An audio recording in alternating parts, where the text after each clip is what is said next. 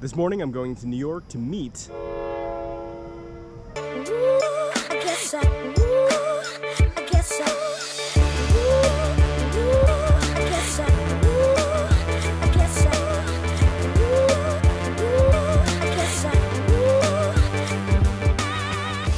with Willem. Yo. So we just got back from B&H and I went in there to get a vlogging camera so I don't have to use my GoPro when I do this. But when I went in, we discovered that my Fuji that I've been talking about, I'm really excited about, the body doesn't work. Yeah, it's putting the green border on my face, but it's not focusing. It's not right now. It's not now focusing. It just... So I bought a replacement body. But anyway, today we're going to be taking my 4x5 out and making some images. It's the first time that Willem has used a 4x5 or seen one in person. Yup. So he's going to get to shoot some slides. Should be good. And we're going to develop and scan ourselves today as well. My God, it's a lot for one day.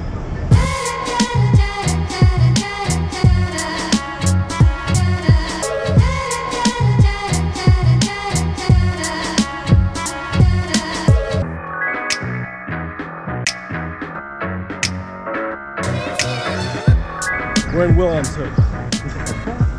We're going to be putting all this giant heavy gear down, which is breaking my back, get the 4x5 set up, and then hopefully come up with a concept of this video, which we don't have yet. We'll figure it out. We'll figure it out, and then we'll come back. I just did the thing that I'm not allowed to do. Oh yeah, you're not supposed to do this anymore. This apparently is bad, although this is okay. Sorry, this is okay. That's okay.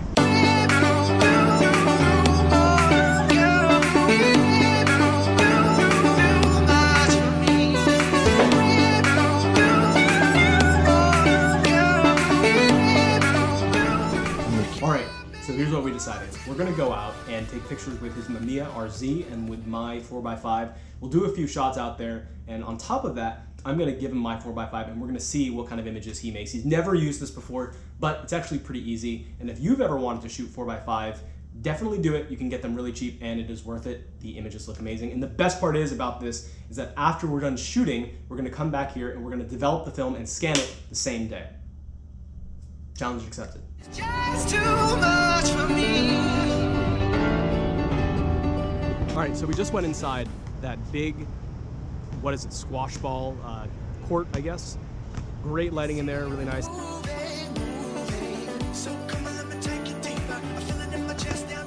Okay, look into the lens and hold still. Don't move.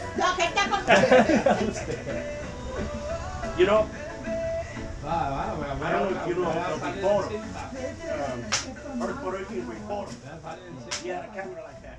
Okay, so I'm back from New York and I'm going back home now.